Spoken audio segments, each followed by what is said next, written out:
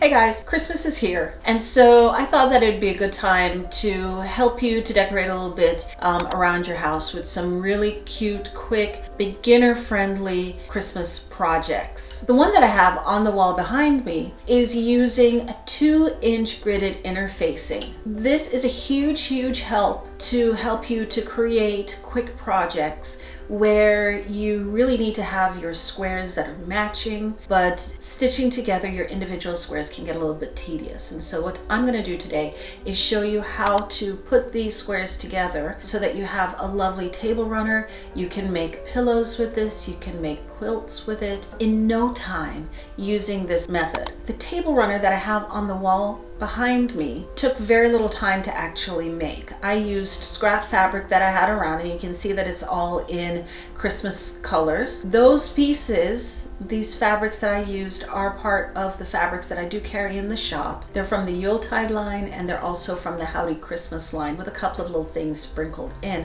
But I took everything here out of my scrap bin, so it wasn't that I had to cut yardage. It doesn't take that much fabric to make. The finished size of the gridded portion of this project is actually 36.5 by 13. That's just the center section. So if you count it out, it's 9 blocks coming down, and it is 25 blocks going across. It's 9 blocks going down, 25 blocks going across. That's not too bad. That's not a very large piece of interfacing to use. I then, once I had the center section put together, then I added a couple of borders. It bumped my finished runner up to 45.5 long and 21.5 tall.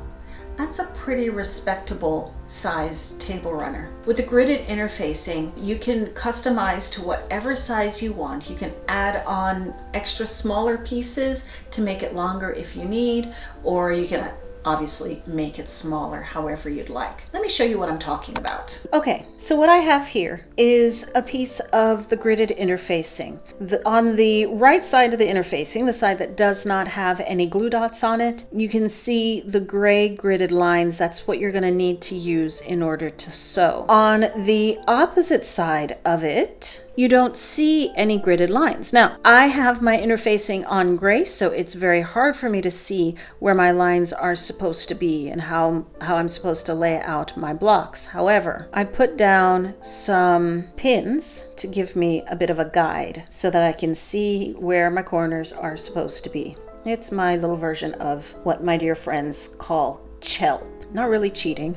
It's more like just help. So I'm going to lay out my 2-inch pieces on my interfacing, just like this, to get a 9-patch block. Now, just to let you guys know, the interfacing, this one is 2-inch sized grid. When everything is sewn and in place, then it will come down to 1.5 inches in size. There are other interfacings that are available on the market. I have one that is not fusible. It does not have the glue dots on the back, and that one is a 1-inch interfacing. So now that I have my blocks laid out, then I'm going to take my iron and press. And I'm going to be super careful not to let the iron come in contact with my interfacing, or else I'll be gluing to my iron, right? And I'm just going to come around and glue. Melt all of that interfacing, all the glue on the interfacing, melt it to my fabric. Pretty quick and easy. So now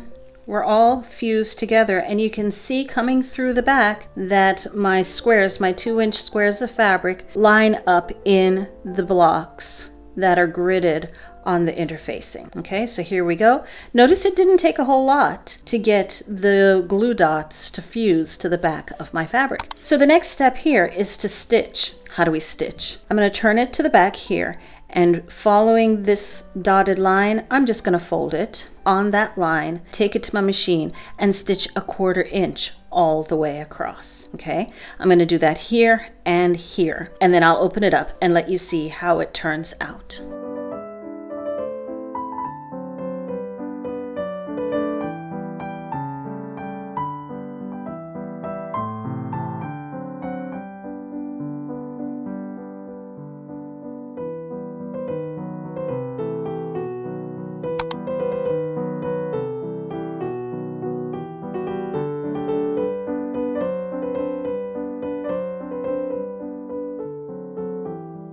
went ahead and on that fold, I stitched all the way across using a 1/4 inch seam allowance, which is my normal seam allowance, right? I did it on that first horizontal and I did it on this horizontal as well. What that did for me is tucked in the raw edges, the vertical raw edges of these blocks into the seam allowance, so I don't have any raw edges any longer. Now for the next move, I need to do my horizontal seams, and I'll do it the same way, but there's a step that goes first. On the back, I can see where my vertical seams are supposed to be, or my neck seams. I'm going to take a sharp pair of scissors and just snip, and all I snipped was where that seam is going to be down to the horizontal seam that I did.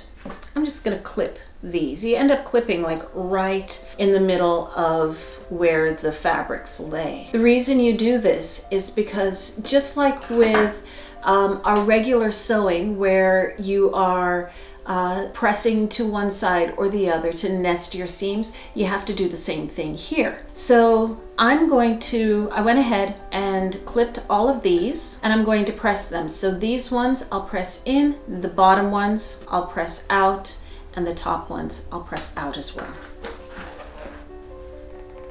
The interfacing can be a little delicate, so I recommend that you use a press cloth when you're pressing your interfacing. Right now, I want you to be able to see how things are supposed to lay underneath the iron, so I'm not using a press cloth today, but I'm just using the edge of my iron to do my pressing. Okay, so at this point you can see that I've pressed out, in, and out. That's going to allow me to nest my seams when I do my next seams. So I need to do my horizontals. I'm going to fold right on that dotted line. And if you guys can see, I have one set of seams going in one direction and then the bottom ones are going in another direction. That's exactly what nesting your seams does under normal circumstances. Okay, so I'm going to go ahead and just like before, I'm going to sew a 1/4 inch seam allowance coming all the way across this one, and then I'll do a 1/4 inch seam allowance coming across this one, and we'll see what happens.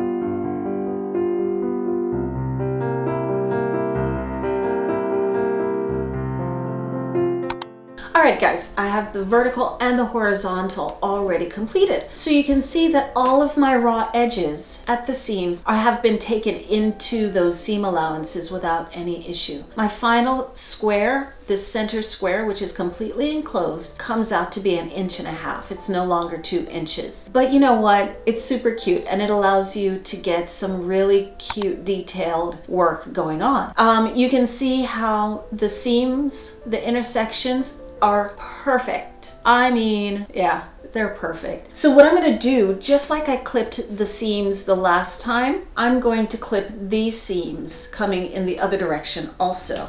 That's going to allow me to press going in opposite directions once again and flatten out those seams, and the seam allowances will lay really nicely. So let me press those out.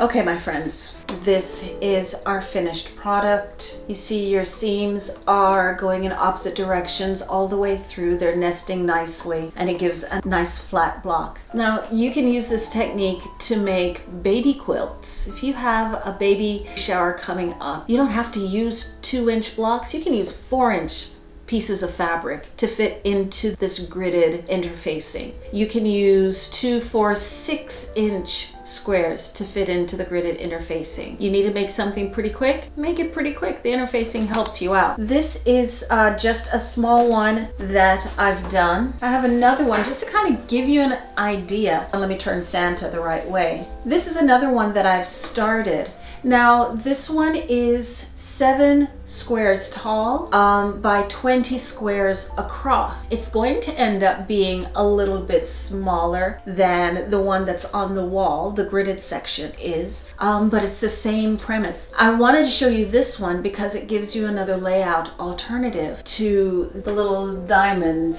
design that's going on in the one on the wall. This one is just diagonals, very simple, quick and easy. For this one that is 7 by 20, I used 2 strips, just to kind of give you an idea of how much fabric. I used 2 strips of each one of the colors, cut at 2 inches. And I subcut those 2 strips of fabric, 2 inches by width of fabric. It's 20 strips per strip of fabric. I made this, and I have so many more that I could use. I just want to open up your eyes to a quick way of making quilts, a quick way of getting these pixelated looks without all the hassle of trying to make sure that all of your squares are just the right size and will meet up in the intersections just perfectly. I'm glad that you guys hung out with me to go through this quick project, and I hope that you enjoyed it. If you enjoyed it and you're a first-time visitor to this channel, please subscribe below. That helps me to know that you're interested in the content that I'm making. If you're interested in any of the fabrics that are in these projects, you can find them in my shop. It's all in the link below. It's Howdy Christmas and Yuletide. Those are the 2 that I used. But I want you to know that the Christmas fabric is selling out pretty quickly. So hop on it now so that you will be prepared. If not for this Christmas, next Christmas is coming, and it's a great time to get your fabric now. If you like this video, then you can click and check out the next video. It is a disappearing 9-patch block. I'll see you in the next one. Bye.